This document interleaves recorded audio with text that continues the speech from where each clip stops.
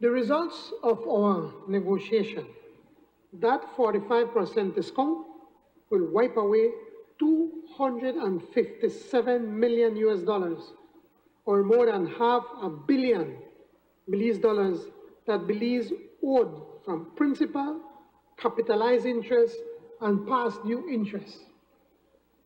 And the principal reinstatement has been averted.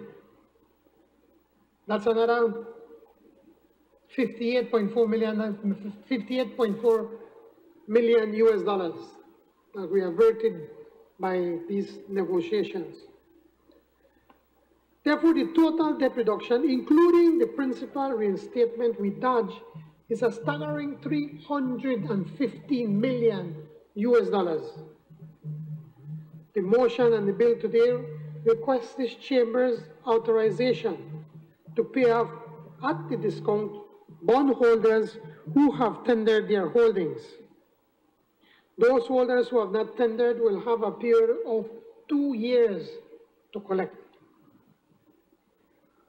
At last report, 87% of bondholders had, by tendering, endorsed Belize's offer, far exceeding the 75% supermajority our team had sought.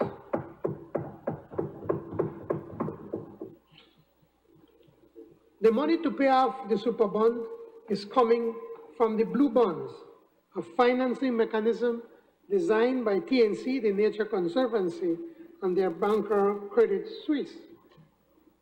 Belize will access some $363 million US of these bonds for the following purposes: